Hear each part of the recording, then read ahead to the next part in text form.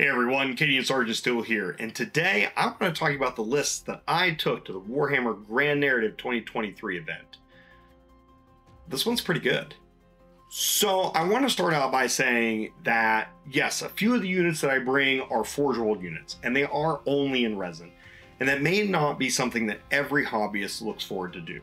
But I am a collector and hobbyist first and foremost, then a player. And with that, I do offer some alternatives in this list in which you can bring non-Forge World units. So just regular plastic kits that are made by Games Workshop and are available at warhammer.com that you can use in your list too. So don't be discouraged if you see these units in the list initially. This was just the core that I was bringing for fun. I switched them out later and show you some alternatives in plastic that you can bring to also have fun with and the variations of this list.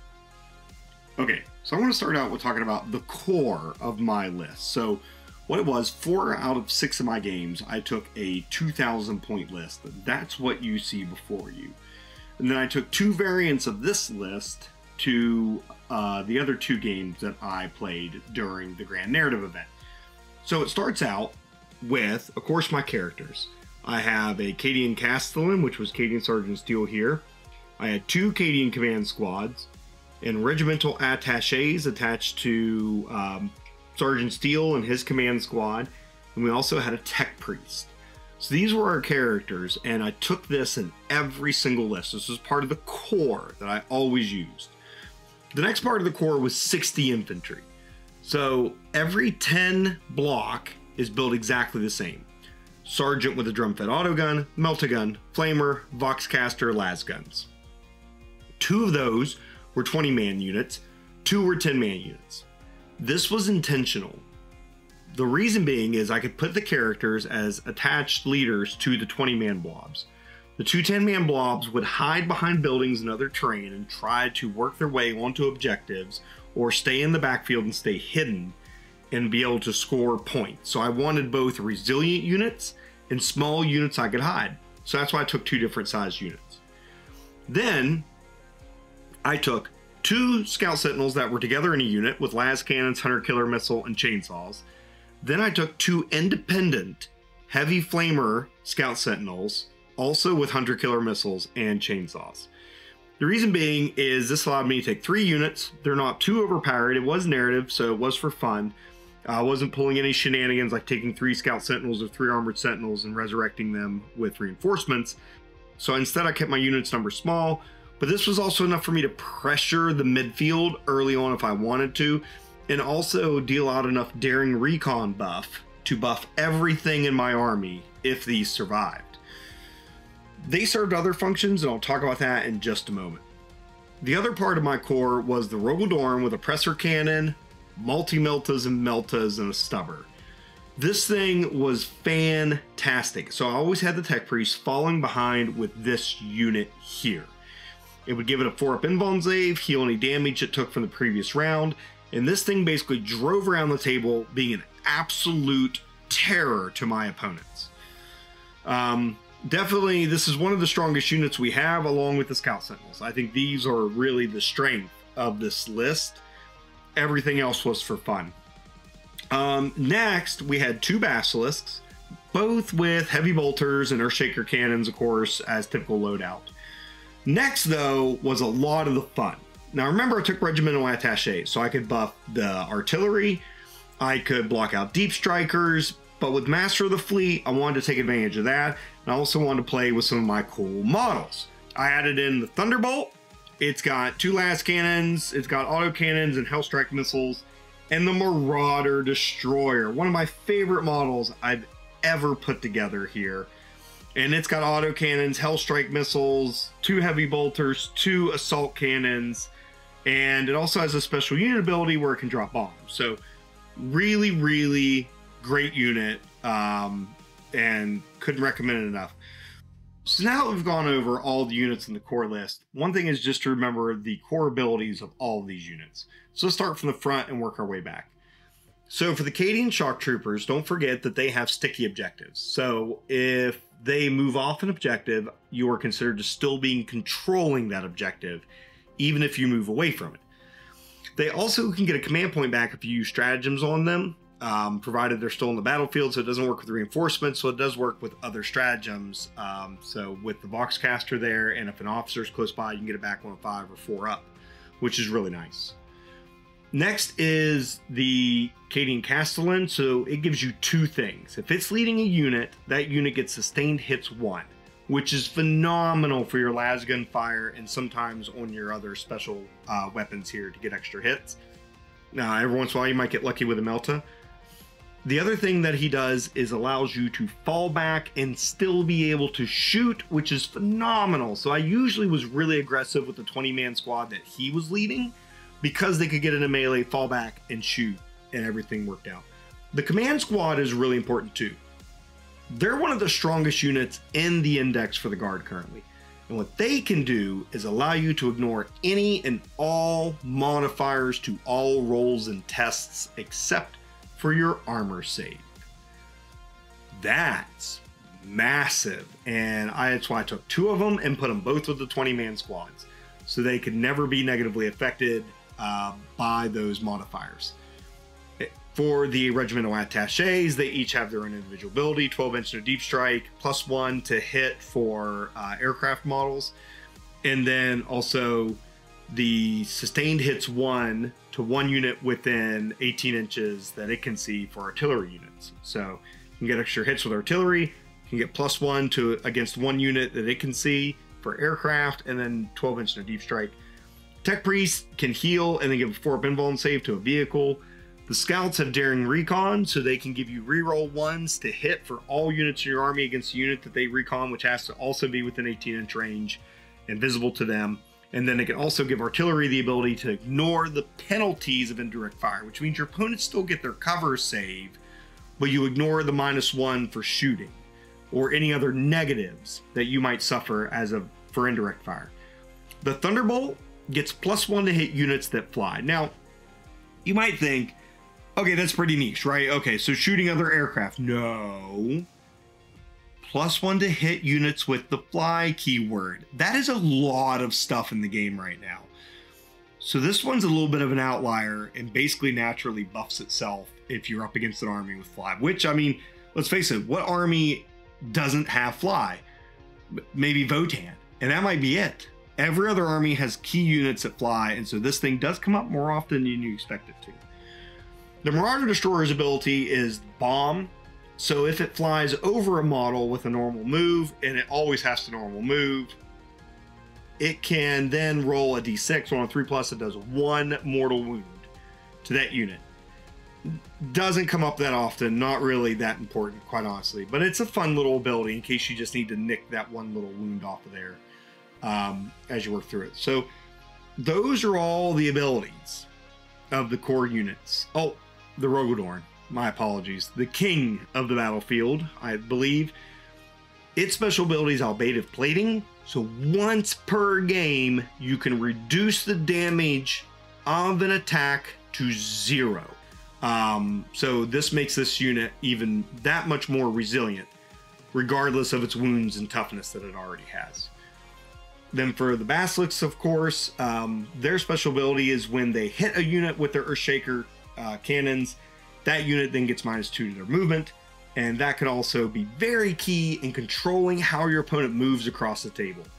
Can be really great for slowing down Terminators or slowing down charging units, or just even stopping your opponent from getting on an objective, to be quite honest. So these can be really key in that board control kind of element. So that is all their abilities, and always keep that in mind when using each of these units, because they all have a role to play. So the synergy of this core works this way. The list can play one of 2 ways. It can either be aggressive and push forward early on, especially if I get turn 1 and I'm not facing a melee army. Then I would typically push real hard to the middle of the table. Scout Sentinels pushing forward, planes obviously in reserves, tanks and troops could roll forward with some of them hanging back to hold my objectives, and the Basilisks in the back just lobbing fire. But if I was up against a melee army, I may play this instead very conservative, and instead maybe some Sentinels go forward to help screen and to help kind of blunt some of those turn 1 charges, while everything else would just sit back and it wouldn't leave my deployment zone. So turn 1, I might just sit in my deployment zone and just shoot out and try to wait it out a little bit. I usually didn't put anything in reserves other than the 2 aircraft. Then by the time turn 2 rolls around, I have the Thunderbolt and the Marauder coming in with the Master of the Fleet, hopefully near the middle of the table, to pick out strong units for these 2 to get +1 ballistic skill against, or +1 to their hit rolls. So this way my aircraft are essentially hitting on 3s, then with Daring Recon rerolling 1s. Same for the artillery, and the Rogaldorn could also get reroll-ons from Daring Recon, or the infantry, whatever needed it. So this right here between the regimental attaches and the scout sentinels were the 2 synergy units. Then everything else was having fun around these units. I typically spent most of my command points on reinforcements to bring back one of the scout units when they died. So this was so that I could not only keep using Daring Recon, but also keep putting pressure on my opponent. These units didn't kill a whole lot, and they never will. That wasn't the point. The point was to have a fast-moving unit that could constantly put pressure onto my opponent, and just tough enough to be annoying. So that was really great. Now, that's the core of how this list worked and how it operated. And I gotta say, it was a ton of fun to play this list, which is why 4 out of 6 of my games, it was just this. But to mix it up a little bit, I took a couple variants that you all could also take. So one of those variants, actually each of the variants, I take out the Marauder Destroyer. So we take that out. And the first one I did, or the first one I recommend, is this one here. So I instead took out the Marauder Destroyer, replaced it with a Rogaldorn. This one's kind of my Dacadorn. So it's got the Gatling cannon, it's got heavy stubbers, it's got heavy bolters, and the oppressor cannon still, and the auto cannon. So this one here was meant to be anti-infantry, the same way that the Marauder Destroyer was kind of meant to play. The Thunderbolt is more anti-tank, Marauder Destroyer more anti-elite, anti-infantry, and so this comes in to replace it. What this allowed me to do was have a unit that was just as tough as the Marauder Destroyer, if not tougher, and to be able to shoot turn 1. So this is with, if I thought I needed the firepower and to clear out infantry, definitely turn 1. And I did this in my game against the Black Templars in order to try to thin them out in the middle of the table. And the other thing I add in for fun, because I love it and it's a unit that is dear to my heart, Kazarkin. This unit I brought had 2 multi-guns, 2 plasma guns, plasma pistol, and power sword on a sergeant, and a hot shot marksman rifle, and then 4 las guns and a boxcaster. This was so that it was a kind of a multi-tool. It could hurt some elites, it could hurt some maybe medium strength vehicles or land speeders and such. It could also hurt elite and infantry as well with that weapon loadout. And with being able to give themselves orders while in reserves, because that's their unit ability, I was able to put them into reserves also, bring them on, and to be able to maneuver around the board and pressure objectives with them in addition to the Sentinels. Now remember too, one of the other functions of kind of how this works is that the Basilisks don't just kill infantry and elites. They're also anti-movement.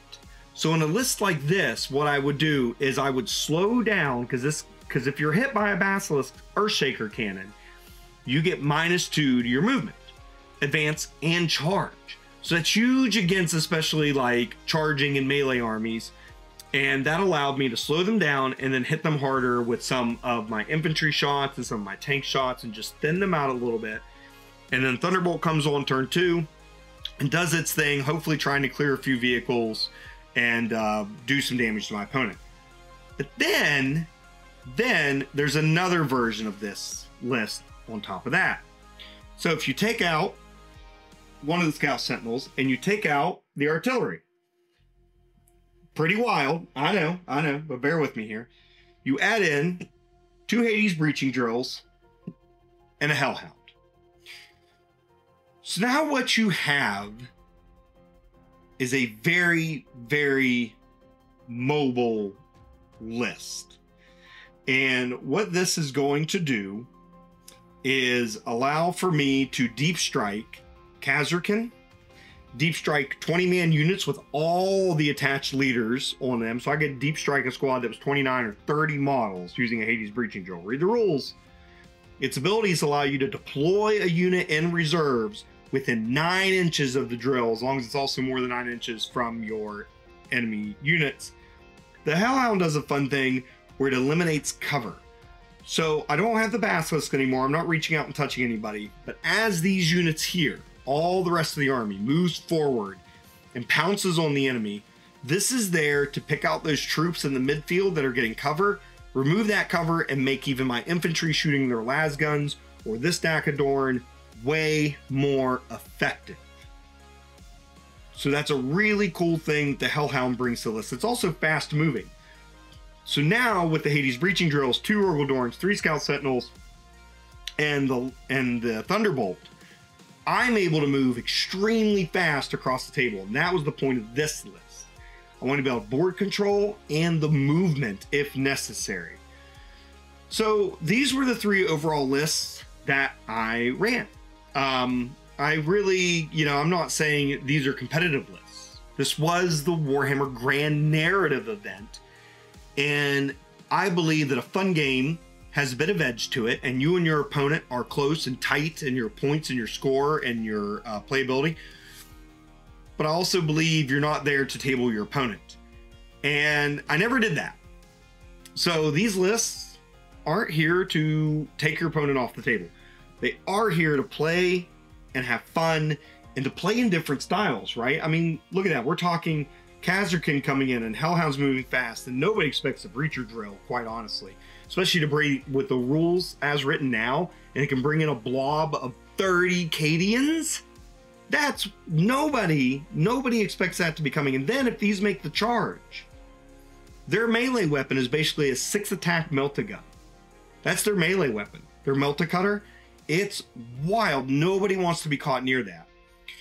So that also adds some melee punch, which was really interesting to kind of have and just mix things up. But then if I didn't want to use these and I didn't want to use the Hellhound, I just add back in my other Scout Sentinel and I add back in my artillery. And quite honestly, I think 2 Orgildorns is sometimes a bit oppressive.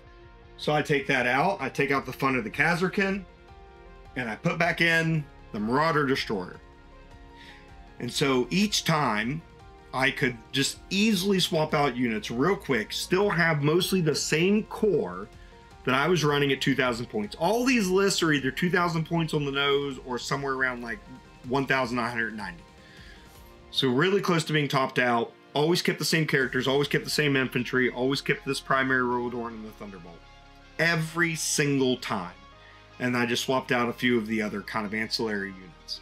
All right, everyone, I hope you enjoyed that today. It was a good, just kind of quick rundown of the lists that I took and the thoughts behind them and why I chose to take them to this particular event. Like I said, these aren't competitive lists, but these are fun lists. And I think they're in the middle of the road and perform decently well. You'll see that. I'll do a video later that is a recap of the games that I played, and you'll be able to see how my lists perform. But I'll also talk about a few mistakes that I made as a player, which contributed to my win-loss tie record for the event. So all of this just to say, I hope you had fun. I did. I love talking about these units, and I loved taking and playing with this list. So if you happen to have these models or something close to it, maybe not a Thunderbolt, maybe instead of Valkyrie, and you want to run this list, I hope you get a chance to do that, and I hope you have fun doing it just the same way I did. So, as always, have fun wargaming. Cadia stands.